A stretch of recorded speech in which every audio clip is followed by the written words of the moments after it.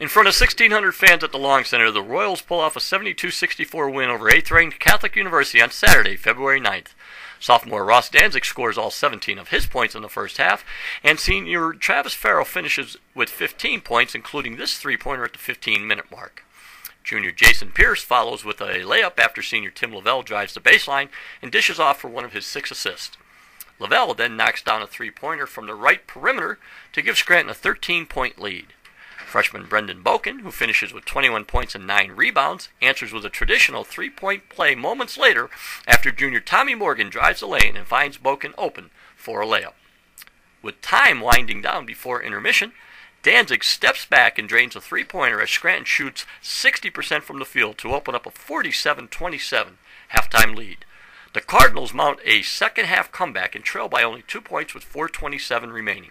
That's when Lavelle takes over.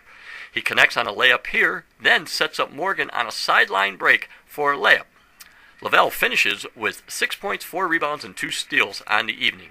On Scranton's next possession, Lavelle penetrates the lane and finds Boken with a pass that leads to a traditional three-point play.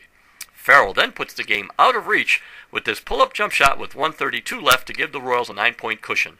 With the win, Scranton improves to 17-6 on the season.